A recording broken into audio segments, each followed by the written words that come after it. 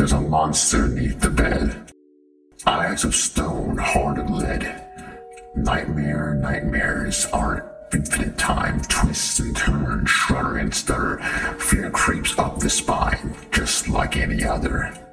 The night of fright as its peak, sit up, peek.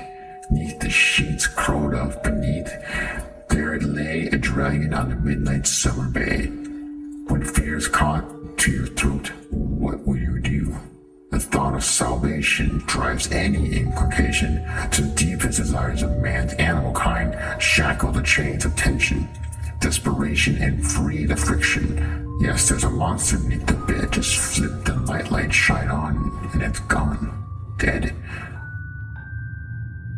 But if you do, who's really the monster in the end?